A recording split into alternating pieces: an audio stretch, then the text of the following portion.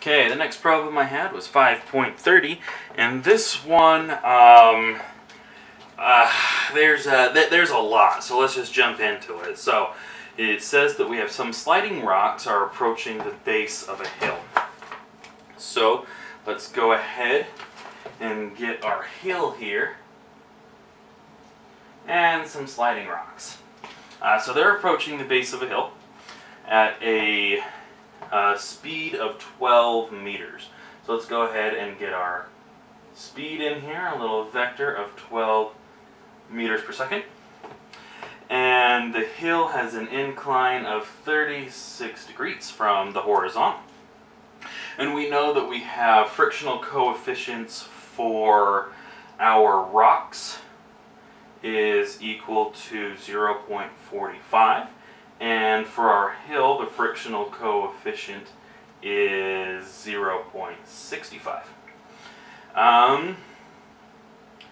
Okay, cool. So now what we want to do is find the acceleration of the rocks as they go up the hill. I don't know why we're going up the hill since we were told that it's going towards the base, but that's what the problem says. So that's what we're going to do. So first we just kind of want to draw a little free body diagram of our rocks here.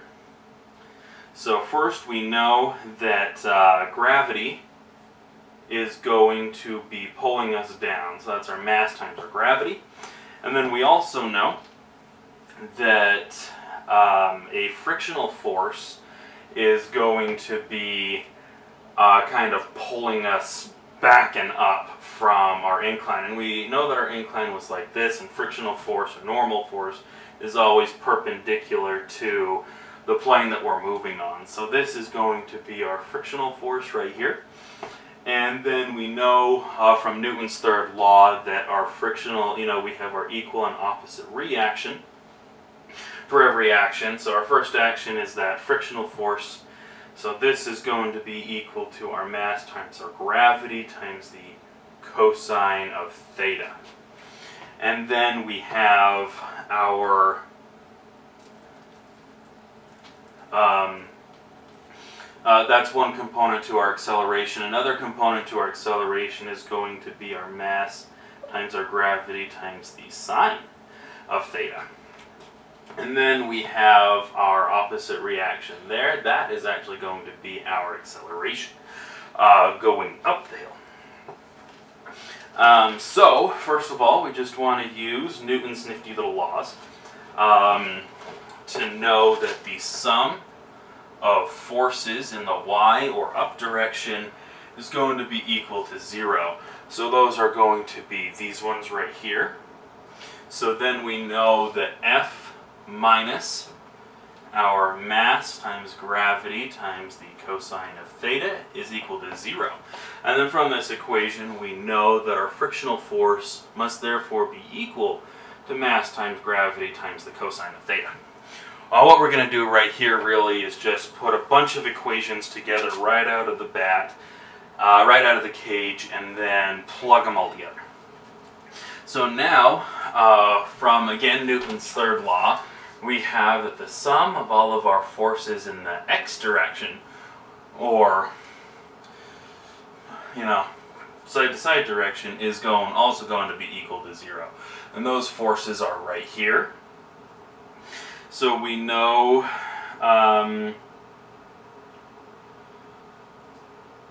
okay, I got a little ahead of myself. We do want to use Newton's second law, actually, that tells us that that is equal to our mass times acceleration. And then we know that our forces in the x direction are going to be equal to the negative mass times acceleration times the sine of theta. And this is negative because our acceleration is going that way instead of that way. Minus our frictional force is equal to mass times acceleration.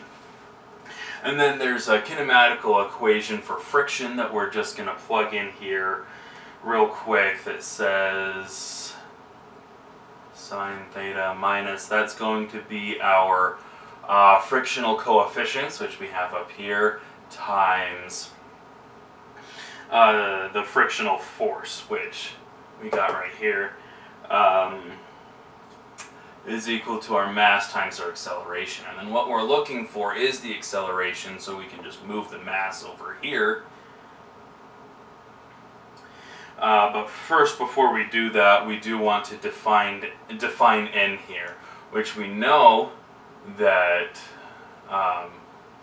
in this scenario here, n is equal to f. It's just the way they have it written in the book is n.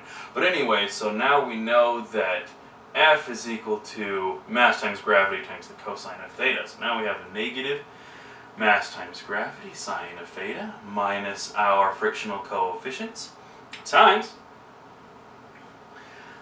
mass times gravity times the cosine of theta is equal to acceleration, and all this is divided by n since we're moving that over.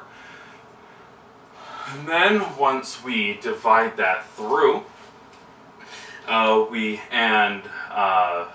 factor our acceleration of gravity out, we have a negative gravity times the sine of theta plus our frictional coefficient times the cosine of theta is equal to our acceleration. And all of these are known, so we can just plug this in. We know the acceleration of gravity is 9.8 meters per second.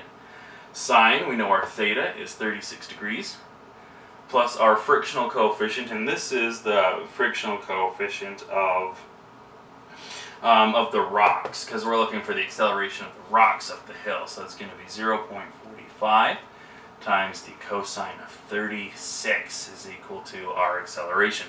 And then when we plug all that in, we have a negative acceleration of 9.3 meters per second squared.